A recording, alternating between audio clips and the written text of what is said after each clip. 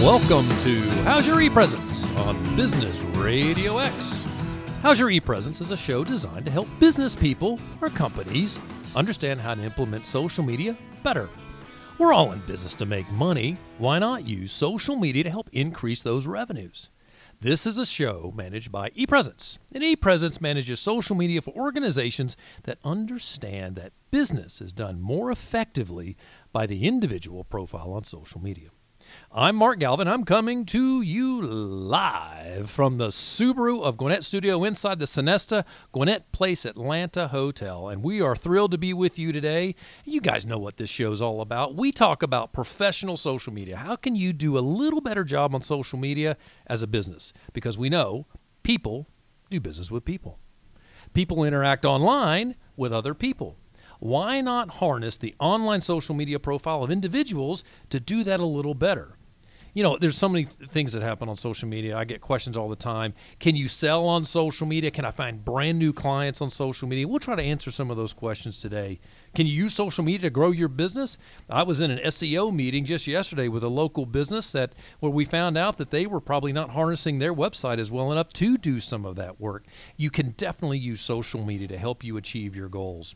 Here on ePresence, we'd like to share some time with a guest and talk a little bit about social media from our social media research team about things that are going on in the social media world. If you've got a question about social media that you would like for me to answer, you're welcome to hit me online. You can hit me live at ePresenceMG. That's ePresence, M for Mark, G for Galvin, right on Twitter. I got it right in front of me. I got some great stuff that's appearing here on local company Chick-fil-A right here. So you can send me a note. If you send me something after the show's over, because a lot of you are going to listen to this as a recorded show, then I'll respond to that question either directly or on a future show. So I always bring a guest in. And this month, I have got an outstanding guest. As a matter of fact, I probably know this guy better than I should admit. And I don't know if you want to admit that, Mark. My guest today is Michael Ehrler. He is the owner, operator, brand poobah of Ehrler Coaching and Consulting. Michael, welcome. Thank you, Mark. And actually, I know you well as well. So I don't know if that was grammatically correct. I think that's good. What's okay? I can't spell your name, right? I know most people can't. Right, because it's Ehrler. It's Ehrler. So I'm going to spell it E-R-L-E-R. Is that right? No, it's E-H-R-L-E-R. As a matter of fact, I got married 4 months ago, and I told Leslie, I'm like, Leslie, you're going to get tired of spelling Ehrler. Yeah, because I have to admit, I don't think I've told you this. Maybe I have. Our first meeting, I'm driving along, and I'm trying to figure out who the heck is it I'm about to meet with. And I type in Ehrler, and I kept finding E-R-L-E-R. Couldn't track you down. I thought, I don't know who this guy is. I'm spelling his name wrong. Am I going to the right meeting? Well, you hired me as your coach, so I must have impressed you. I was impressed by your name. Is that it? I think you misspell your name, quite frankly. Have you ever thought about that? Maybe you're misspelling it. Maybe I should have an easy name like Galvin. Well, yeah, I don't know about that either, because here in Atlanta, I get Glavin a lot. Have you heard there's a pitcher that used to pitch for Atlanta? Yeah, Glavin. Yeah, I get that a bunch. All right, enough about me. Let's talk about you. Okay. I like the white-hot spotlight on you. So you've been a coach, and you are a coach now, but you have spent 25 years in the corporate sector and 15 years leading your own coach. Quite frankly, didn't know you were this old. Give me a little bit. What had prepared you to do this job? Actually, I love that question because, and I'm getting goosebumps just thinking about it. When I was 16 years old. You're not getting goosebumps looking at Michael over here, Mike, the no, business, you're such radio a good-looking guy. Oh, let's not do that. Although I could say you have a face for radio. Yeah, I certainly do. I'm sorry. Let's be serious. Actually, I started my first business at 16. I was a sophomore in high school. Ed Miller was 18. I was 16. And we met, actually, you wouldn't know it today, but I ran cross country in high school. Wow, I did. I'm not surprised. I feel like I backtracked. So we seal coated people's driveways. Within a couple weeks, I hated getting my fingernails dirty and those kinds of things. So I actually went out and did the selling, and Ed ended up doing the production. So even in high school, in the 70s, so I am dating myself, we could make a few $100s a day, which was really cool, by the way. So you started early. You understood the component of being an entrepreneur from a very young age. Absolutely. And if you were to ask me what it takes to be successful in business, I would say sales. So you've told me something I think is always very important to remember. How much of my time should I spend in sales? I think you should be in front of clients, or what I call future clients, 80% of the time. See, and that's an important thing to keep in mind for everybody. 80% of the time, 80%. You need to be in that business development mode, new future client mode, right? So I tell people, if I'm in front of clients, 6 hours a day, either in front of current clients or future clients, my business is very successful. That's awesome. That is awesome, and I think that's fantastic advice. So you're a graduate of a college that's getting a lot of press as of the last 2 days. What college was that? You're frowning. You don't even know what I'm talking about. I don't. Yeah, I don't. So, I'm going to remind you. Where did you graduate? Where did you get your undergrad from? University of Dayton. Don't you know that that's where the foreign that plays into? Now, I did know that. Yeah, the last 2 nights they've been in Dayton. I'm thinking academically because it's such a great school. Well, it is a great academic school, and as a matter of fact, my son that was his number one school that he wanted to go to. Got in, everything was good until I saw the price tag. He went to another college. So I am impressed that you were able to afford that. And then you went on and you got an MBA from Thomas More University. Where's Thomas More College. It's actually in Crestview Hills, Kentucky. Crestview Hills, Kentucky. I'm sure you've heard of that. I know that place well. It's a thriving metropolis, and they have lots of green valleys and horses. Something like that. Actually, it's about 20 minutes from downtown Cincinnati. Okay. Oh, so it's just that it's south of Cincinnati then, Correct. on the Kentucky side. Well, that's awesome. Well, I'm glad you're here. Thank you for joining me. Thank you, Mark. You always bring such a great amount of wisdom and direction to any conversation that I wanted you to come on, because there's so much that we can talk about. And the struggle is this show's only 30 minutes. Right. So we're going to try to be as targeted as possible. So are you saying you want me back a number of times? Is that what you're saying? Well, the fee to show up here, I still don't know if you can afford it. Did I tell you I did a radio show in Dayton, Ohio? You have told me that. It was so much fun. Yeah, radio is fun. And as for anybody listening, I'm telling you what, you should certainly call up Business Radio X here in Gwinnett and see if you can get your own show, because this is a lot of fun. Well, let's talk about social media. There's some cool things that have happened recently in social media that are important to the business world and for a lot of folks to think about. The first one is this. The NBA has done a great job of leveraging social media. So this is the National Basketball Association. Probably worth saying that since this is not a sports show.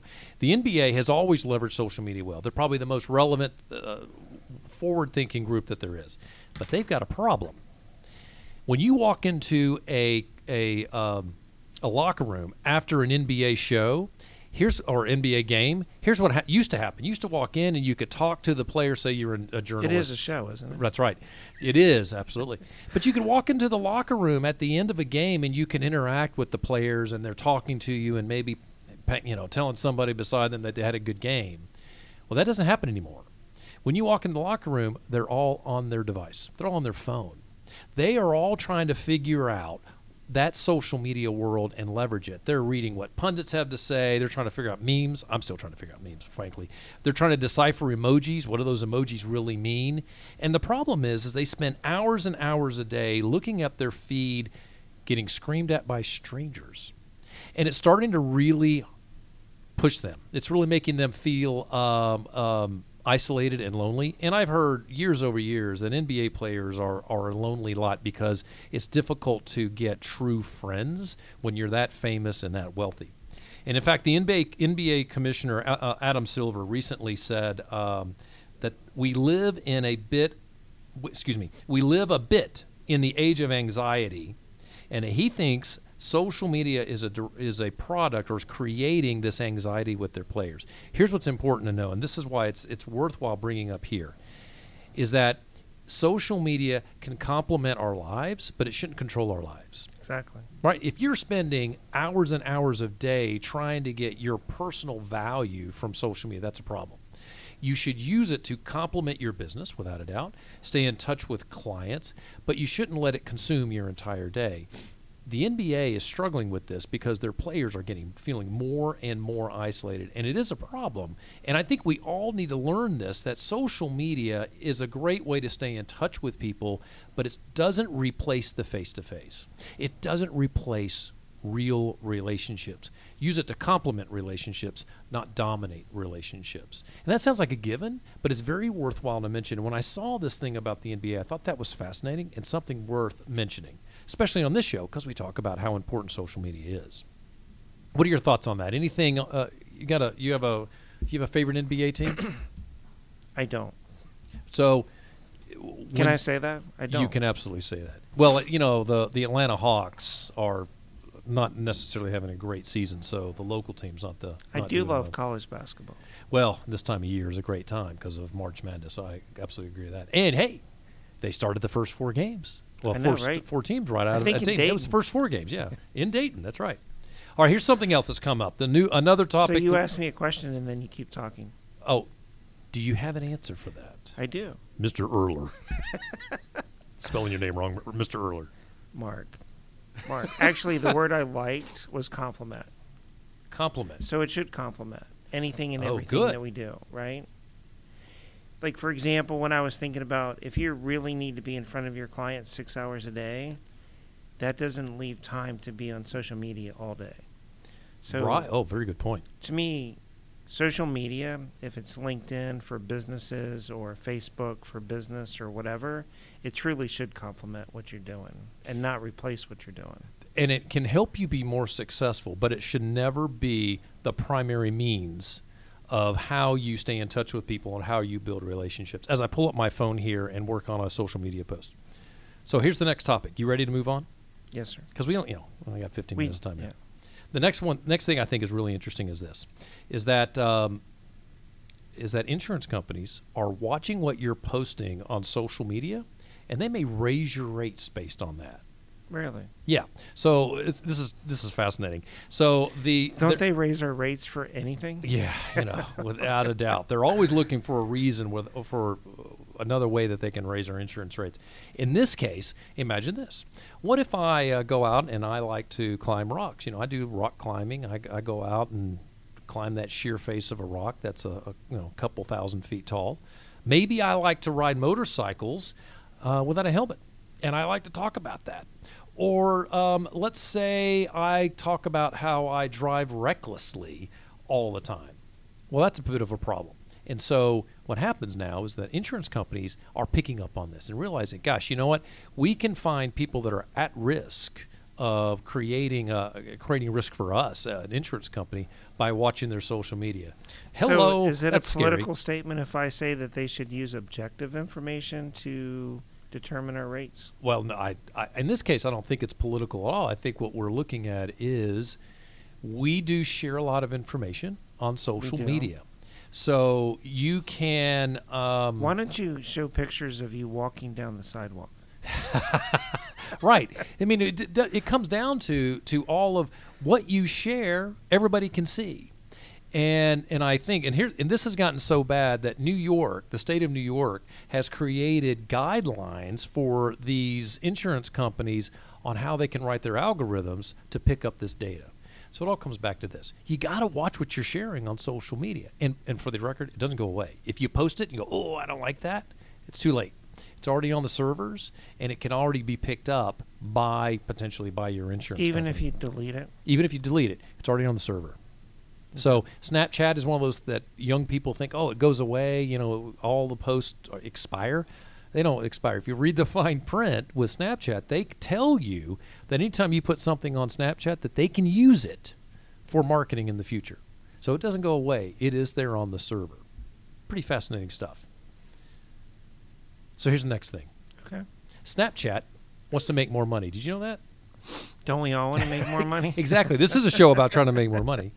Well, Snapchat is launching a new in-app gaming platform next month, where now you can go on to Snapchat and you can start playing games on it because, did you know that video games in general, make 3 times as much money as the cinemas do, as movie theaters make? 3 times as much money. There's a lot of cash to be made there.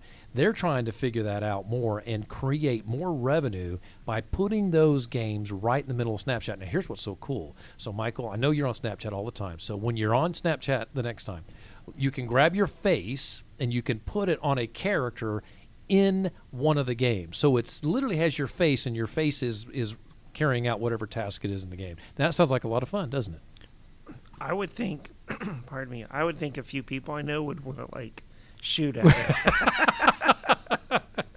Well, that, you know, I don't know that there's that component, because, you know, you and I can play each other on a game wherever we are in the world. I don't know that that's happening in Snapchat. It might be. And if that is the case, let's you and I figure that out so I can shoot at you. Maybe darts. Darts would be good. Yeah, I agree. So, well, where are we on time? We are perfect time, and it's about quarter after. I'm going to shift over, and let's talk about you, my friend. Okay. I know that you work with a lot of clients, and you spend, and I know you spend a lot of time on the road going out to meet with them and spending weeks at a time with a client.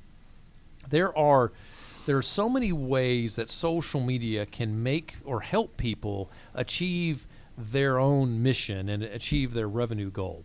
How can a business owner overcome the challenges each of them face managing social media better? How can they, let me rephrase that. I said that wrong.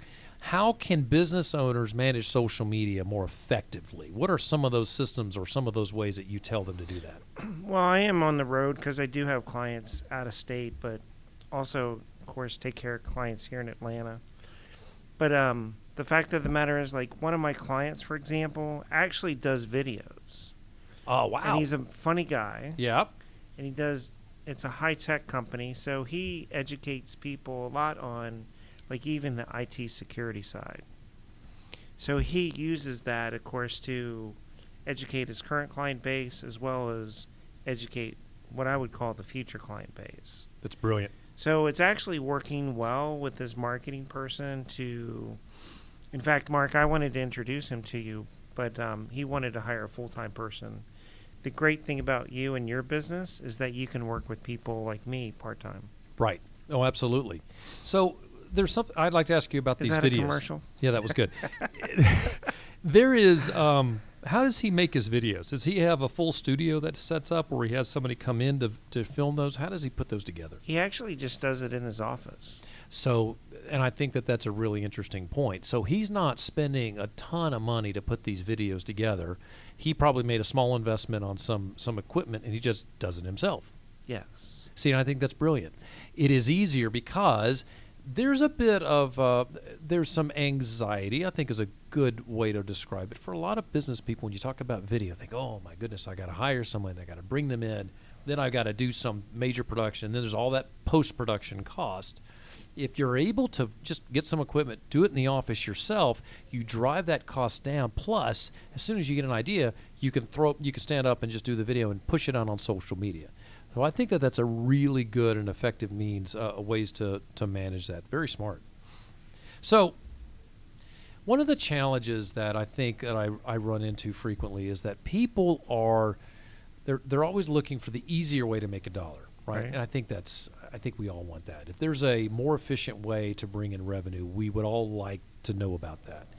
And there was some misconception that social media could be that angle. Do you feel like social media can replace some of those traditional business marketing means like face-to-face communications and business development? Well, I see marketing as driving people towards the sales transaction. Right. So if you use social media or utilize social media to drive people to that face-to-face meeting, then social media can be very effective. So this isn't a question of either or, it's and in both. So correct. You still need to do both. Do you feel like one can make the other more potent? Well, I think I'll just state it this way, and hopefully I make myself clear, but to me, social media drives people to that face-to-face transaction like I just talked about. So to me, if you still have to meet and understand the client and their needs, and right, absolutely, that can't be done through social media. That has to be done face-to-face or even over the phone in extreme cases. But to me, the social media should accentuate that. Absolutely. Yeah, this is there's an interesting stat. 93% of buying decisions are influenced by social media. It's one of those things that I think we all need to be aware of. Even business to business? Yeah, it actually, it may not be as high as 93%, but that is all purchases is that number. I bet it is a bit smaller, would be my guess. But that said, what is interesting about this is that it's the word influence. So if you and I met each other and we were not doing business with each other at all, we're connected online, and you see the content that I'm sharing on your social media feed, you are very likely to see me in a positive light and turn around and call me and say, hey, you know what, let's do business together. Because you may not have been sold when we first met, but we still had that individual personal contact. And then we connect with each other. So I purposefully would reach out to you and say, let's connect on LinkedIn. Then you see my content. You see what I'm sharing. And my mission, as everyone's mission should be, is to share content that you're going to find interesting. It's not about me. I'm not selling. I may say I have a product that satisfies a need. That's fine. But I would do that sparingly. The other times I would share content that my audience would want to consume. So if I were, as an example, on ePresence, we're constantly sharing things that can help people out on social media. How can you leverage the LinkedIn app to connect to more people when you're at events? Well, anyone wants to have that information if they travel or they're meeting people. So we're trying to help folks with that information. Well, here's what's great. They are going to end up seeing that we have our finger on the pulse. Well, if I sell kitchen cabinets, there's all these components to what you need to think about when I'm selling kitchen cabinets, and I stay in front of you as a potential customer. You're eventually going to go, yeah, you know what? I should reach out to them because I definitely need to know more about that because I'm now interested in kitchen cabinets. That's what social media does so effectively that I think we lose focus on. However, have you heard of LinkedIn Navigator? It's a back-end system that is all about. It's almost like a CRM. Okay. That sits on top of LinkedIn, and if you're focused on developing clients, you can certainly take LinkedIn Navigator to build new relationships that hopefully you can get in front of those folks. But you're still going to need to get in front of them. Right. Depending on your product, and most of the time, most of the folks that we talk to are looking at products that they need to get in front of the client. They need to make sure that they have a chance to see them face to face. There are certainly products out there that you can push on social media that are quick click and a quick buy, right? Hey, there's a pair of shoes, I'd like to buy them. Click, I'm going to buy them. So yes, that's one part of social media that you can just develop new clients. But if you have a longer term sell, you've got to know you still got to get in front of people. Does that make any sense at all? It does make sense. So you are one of the things that you've done is you work with so many folks. I think there is something I've just got to ask you this. This is not necessarily focused on social media. What are the traits that you've seen that most successful business people have? Confidence, decisiveness. People that are wishy-washy don't do well.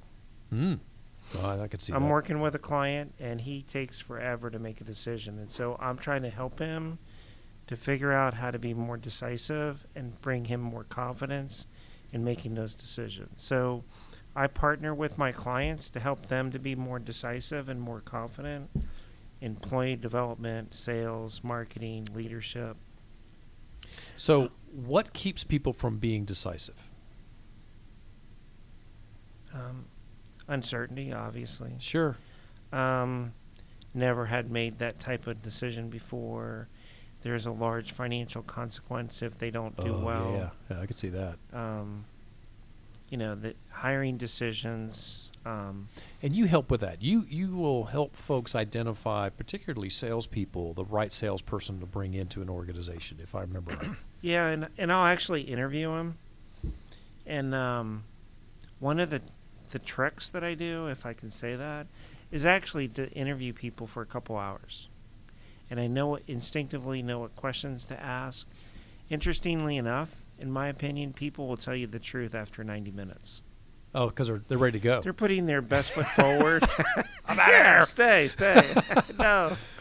But no, people for the first 90 minutes or so put their best foot forward, and then they start to relax. So I get them to relax. I usually bring them somewhere where we could have dinner or lunch or coffee and Sure.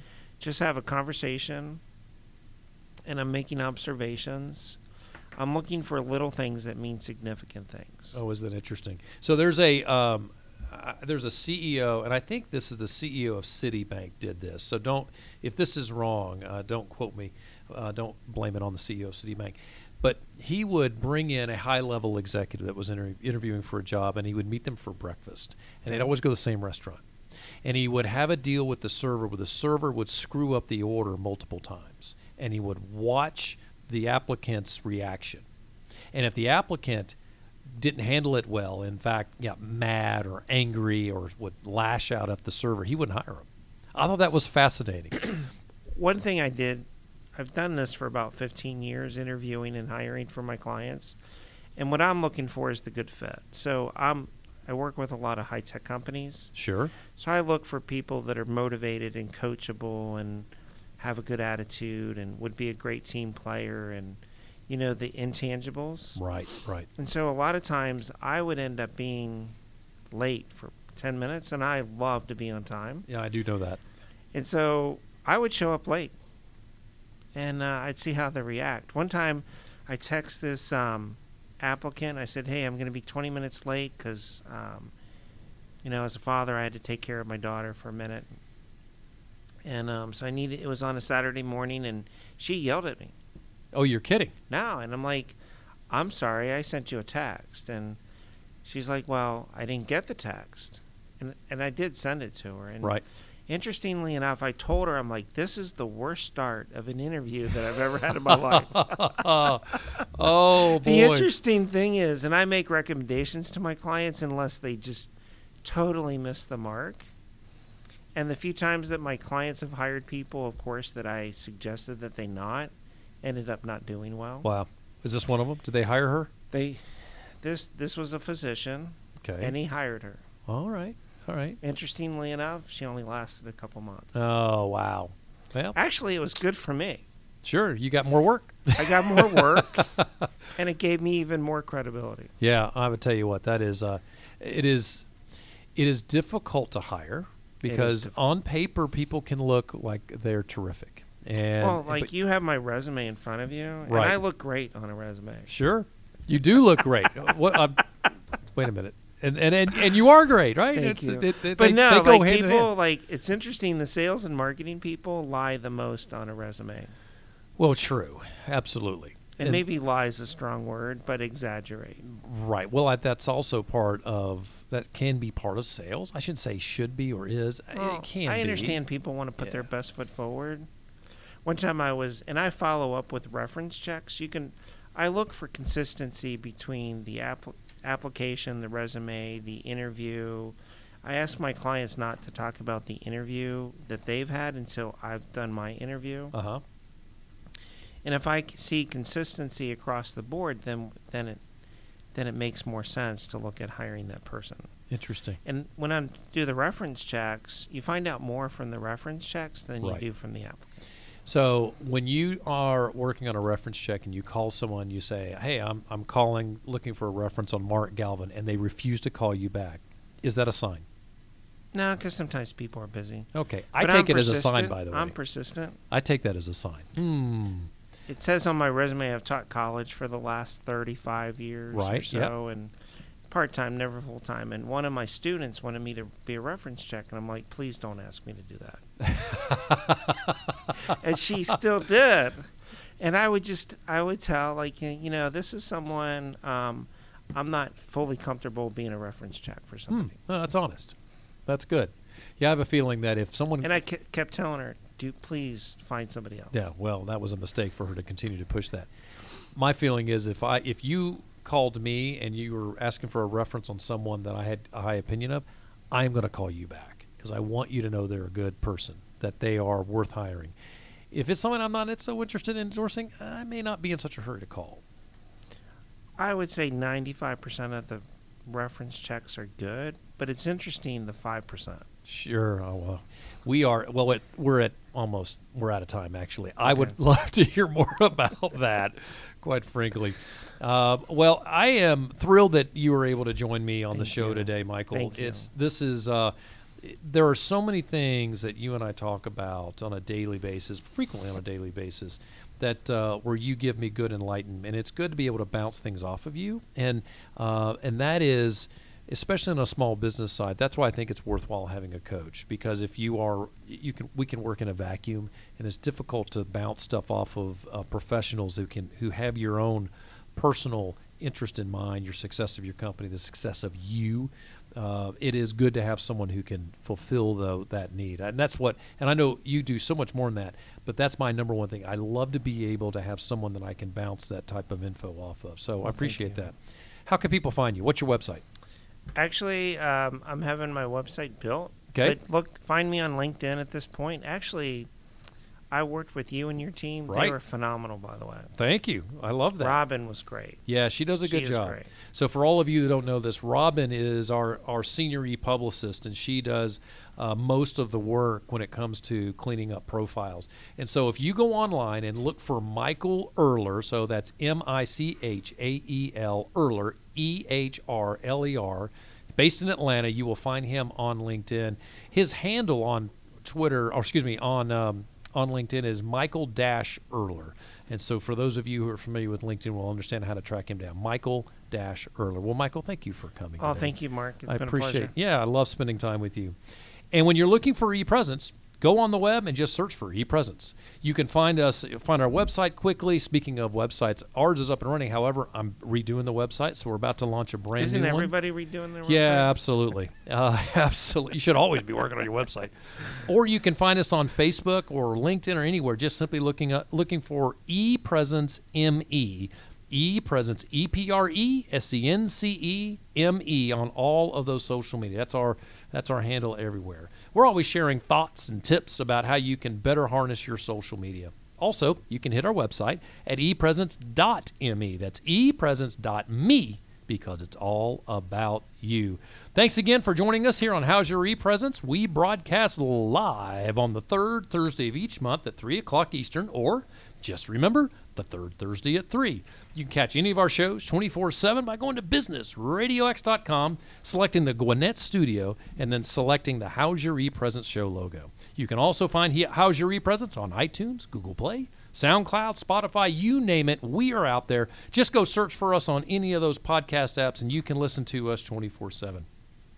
Also, remember this, that you've got to make sure you remember these Business Radio X people. They have so many great shows. You should check all of those out, and check out Mike Salmon's show and his radio station here, Gwinnett Business Radio X. They're just terrific. For more about ePresence, again, you can find us at ePresence.me. That's ePresence.me, because it's all about you. Until next time, and for my guest, Michael Ehrler, I'm Mark Galvin. This has been How's Your ePresence on Business Radio X.